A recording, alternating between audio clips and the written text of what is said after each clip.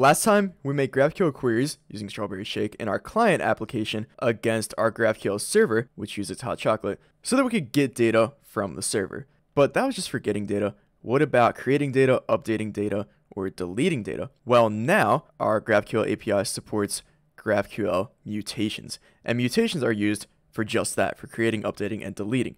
So let's take a look at the mutations that we have on our API now, and those are in our schema.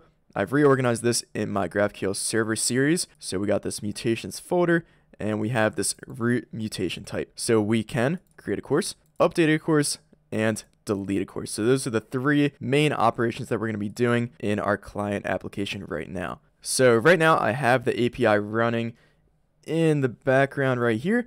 So we're all good. We can start working on our client. So before we start making those mutations, we're gonna have to pull down our new schema, and I feel like we're gonna have to do this every video because our API is constantly changing. So let's open up this in the terminal, and let's pull down the new schema. That's a .NET GraphQL update. So got the new schema, schema.graphql. Now we have our mutation type. So these are the mutations that we're gonna make. And now that our schema has those, we can put together our GraphQL documents in order to make those mutations. So we have this queries folder. We're going to have another folder for mutations. You can organize your folders however you wish. I might restructure this a little bit down the road, but let's add our first mutation in here. I will call this create course mutation.graphql. Again, don't have a .graphql file type yet, so we'll just select class, make sure we have the GraphQL extension in our name, and create that. Get rid of all the class stuff because obviously it's not a class. Now we're ready to put together our mutation document. So similar to our query document, we're going to specify the operation and then the name of the operation and any parameters. So in our case, we're not doing a query, we are doing a mutation. And we'll name our mutation create course. And let's bring up our schema. So what parameters does this take? And looking at create course, it takes a course input, which is a course input type input. So one thing about the generated code is that it appends input at the end. So this is kind of weird because we have input in the name here. So we have input twice. And that's because on our API, we named the input type course input type.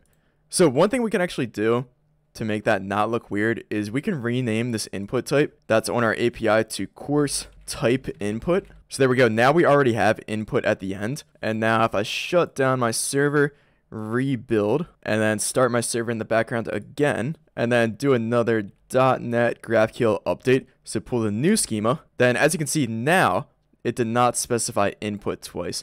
So that might be something you want to do if you don't want input in the name twice, which in my opinion looked pretty weird. So anyways, back to focusing on the client. Let's specify this parameter in our mutation. So as we recall, we use a $sign for that. And this is going to be the course input. That's what we'll name this parameter.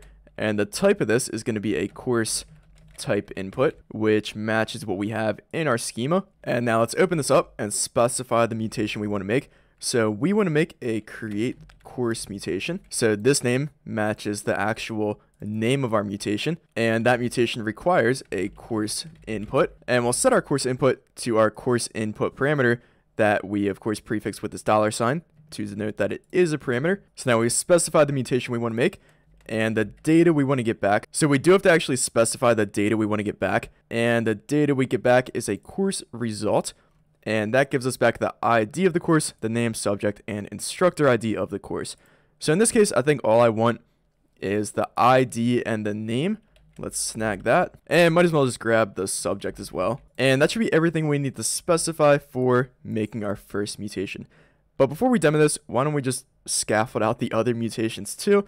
So we're going to have another GraphQL document in our mutations folder. This will be the update course mutation .graphql. Can't forget that. And then one more just to demonstrate all of our mutations. This will be the delete course mutation .graphql. So create that. And for this update course mutation, this is pretty similar to the create course mutation.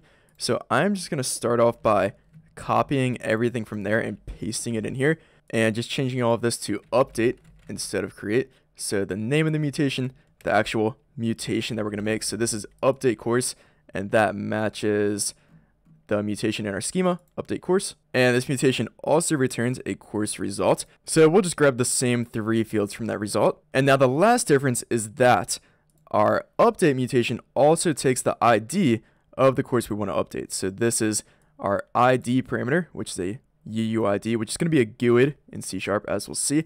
So let's specify that. We'll call this variable ID. And again, the type is going to be a UUID. And we will also need an exclamation point at the end, as specified here, because the UUID is not nullable. And then we actually have to use that ID variable in our mutation, of course. So let's specify that down here. And I do think that the order of your parameters does not matter. I feel like I've never actually tried, but let's go ahead and try. So the ID is going to equal our ID variable. And of course, this order is different. So course input is before ID, which is different than our schema. But I'm pretty sure it's not going to matter. We will find out. And then lastly, we have our delete course mutation. I'm going to copy this update course mutation to start with because we do have some shared variables here, specifically the ID of the course that we want to delete, but we will not take in a course input because we don't need it. We just want to delete a course by ID. We will name this mutation delete course, and the mutation that we want to call is delete course mutation. So let's paste that in there as the mutation name. And this delete course mutation, it only returns a Boolean. And since Boolean is a scalar type, so it's not an object, doesn't have any fields in it, we do not have to specify any fields to pull out of the result because there are no fields. So we can just specify nothing and just plop the mutation in here. So we've defined our 3 mutations in our GraphQL documents: deleting a course, updating a course, and creating a course. Hopefully we won't have to come back to these and they are all good. So let's go ahead and build, and we might run into the same problem where our GraphQL documents aren't at the root of our project. So the code gen might not actually show anything. And yeah, this is not changed since our last commit. So what I'm going to do is move all of our documents to the root of the project real quick, at least for the mutations, because that's what we're trying to generate. And we will build again. And there we go. Our generated code has changed. As we can see now, we have this create course result right at the top. And it looks like our queries are still in here too. So we should have all the generated code that we need. Let's move our mutations back into their mutations folder, which is now gone. Where the heck did it go? Maybe I have to add it back into the project. Let's do that. So include in project on that folder, move these suckers back in there. I don't know why I get this error every time I move a file in my project. Maybe I should actually read it and find out. Oh, it's because it's a .graphql file. I guess it doesn't like that, but that's what we need. So can't really do much about that right now, especially because right now we are going to focus on actually executing those mutations. So last time we changed up our program.cs, now we have the Microsoft host in here, and we have this hosted service that we call startup, and that resolves the GraphQL demo client. That's part of our generated code that we did register in dependency injection, and it points to our GraphQL API that we specified in our app settings.json. So we got the URL in here. So we're starting to get some structure in this project, but now we're going to update our startup so that we don't just execute these queries. We want to make some mutations. So first we're going to create a course, because once we create a course, then we can update the course. And then once we update the course, we can delete the course. So we'll be able to just do all the mutations one by one.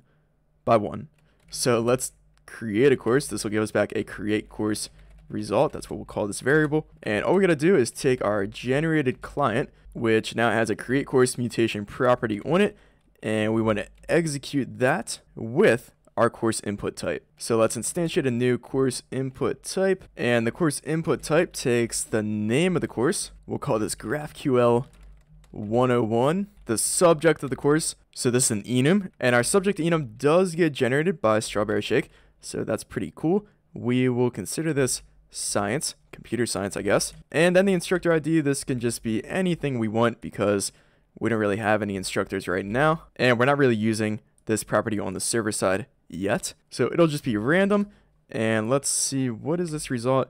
Let's see, what is var? It is an I operation result for an I create course result. So let's look at that result, and let's just dig right into the data. I know previously I've been doing is error result to check for errors and do some kind of error handling, but we've already seen how to do that.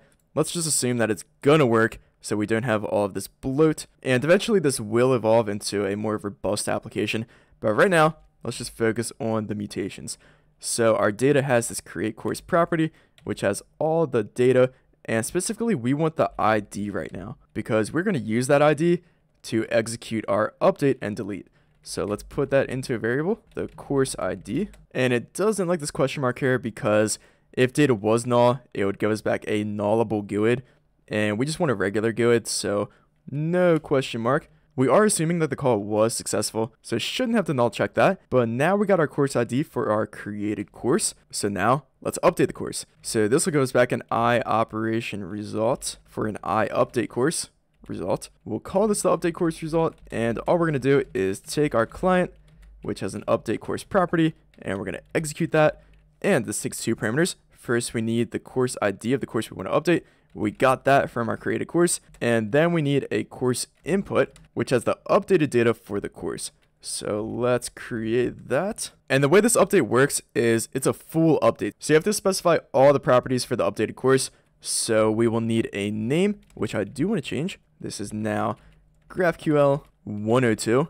And this will still be subject science. And the instructor ID, we will just generate a new GUID here because we don't care right now. And now again, not going to be error checking. Let's just snag that data out of the update course result. So in this case, I'm just going to grab the updated course name. So we'll put that into a variable and we should do some console write lines. So let's do that. Let's write out successfully updated course 2 and do some string interpolation here.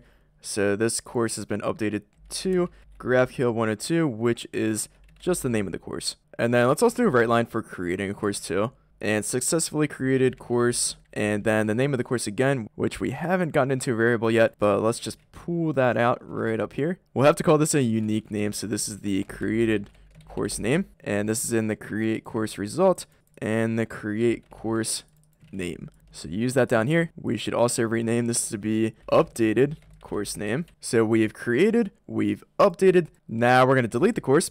So this will be the delete course result. And we'll take our client again, take the delete course mutation and execute that async. And that just takes our course ID, which we already have from when we created the course. So pass that in. And this gives us back an I operation result for a delete course result. And that should just have our Boolean, which is true or false for success since we don't actually return an object with data. So if we look at that result and the data and then look at our delete course result, that is just a Boolean. So put that into a variable, delete course successful. And now if delete course successful, we'll just write out successfully deleted course. So we got all three mutations in here. We got delete course, update course, and create course. Let's plop down a breakpoint right here and step through this. So let's start up the client. Let's create this course. So let's step over this and let's look at our data. So created the course, we got the ID, name, and subject back. That's good. So we should write that out to the console. So there we go, successfully created course, $GraphQL 101. Dang it, too much JavaScript. So JavaScript, string interpolation, you put a $sign. So we don't want to do that here because this is C#. So let's try updating a course now. Let's execute that mutation. There we go, was successful. We got our update course result, which has the same ID, I believe. Yup, looks good. And then we got our updated name and the signed subject that we passed in. So we should write that out to the console. There we go, successfully updated course to $GraphQL 102. So I did it again. And now finally deleting a course. Let's just run that. And there we go, we get the log successfully deleted course. So delete course was successful. So we had no trouble executing these mutations, but what if our GraphQL server has an error? How do we handle the actual errors? So one error that can happen based on these mutations is if we try to update a course that does not exist. So what we're going to do is instead of passing in the course ID here from our created course is we are going to pass in a random GUID. So this course will not exist. And now what is going to happen? What is our result going to look like? Let's actually run this. So we got our breakpoint here and our update course result does not have data, so null, but it does have errors. So let's open that up. We got one error in here and we specified an error code on our API. so we can read that error code and do what we want. And our error code here is course not found.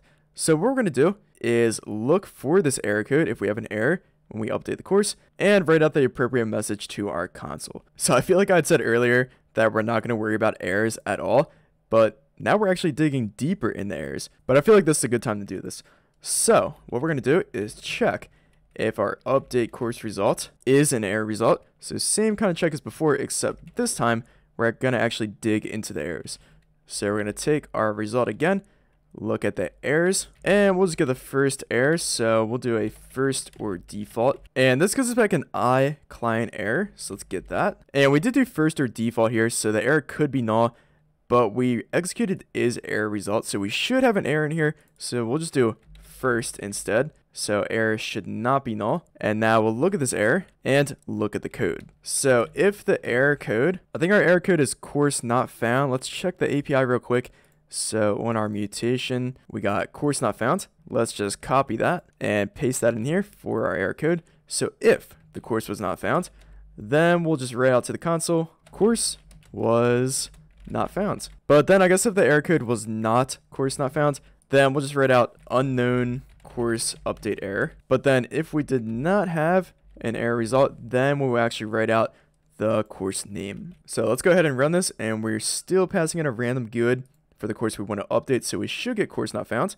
Let's try it out, and there we go, course was not found. Although we still get unknown course update error because I messed this up. So we should have an else here, duh. Let's put that into the else statement, and there we go. Now we just get course was not found. So just wanted to show that off real quick.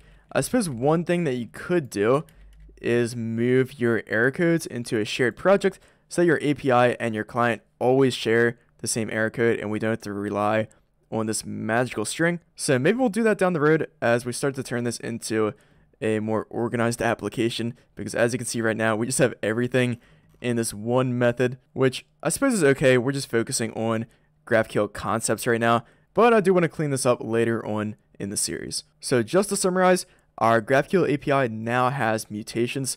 So we made sure to update our schema using .NET GraphQL update.